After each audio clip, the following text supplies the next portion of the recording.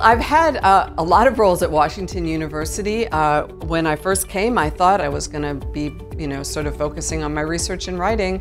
And I think I was here about a year, and I was asked to chair the Department of History. So I spent 5 years doing that, and then the center directorship opened up.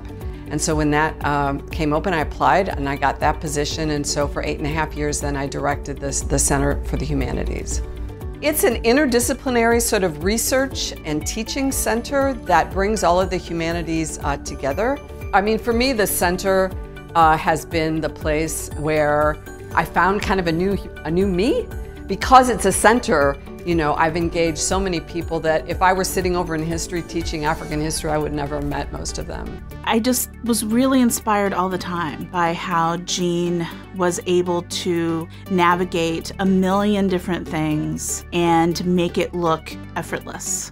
Her ability to really be an innovator while being incredibly pragmatic and strategic was really important for me in learning how to do the kind of public humanities work that I'm interested in doing. Now that I've stepped down, my appointment is 100% in African and African American studies. Some of the work that I've been able to do here has reconnected me to this city and helped me think about new ways of being in this city and to be a part of struggles to make this town a better place to live.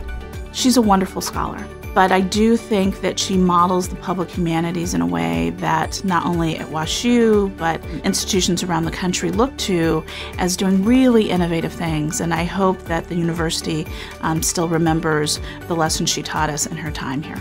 It's cool whenever your work that you've done is recognized by your colleagues. That's like the biggest sort of compliment that you can get. The fact that it's generated by colleagues means an awful lot.